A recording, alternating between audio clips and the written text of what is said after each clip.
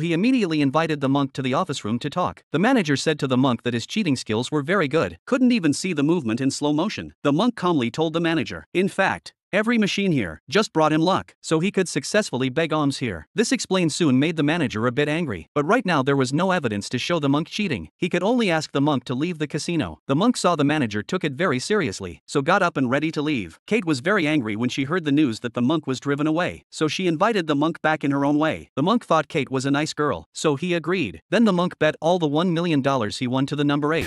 8. What? $1 million on number 8. As the wheel started to spin, he whispered something in Kate's ear. 14.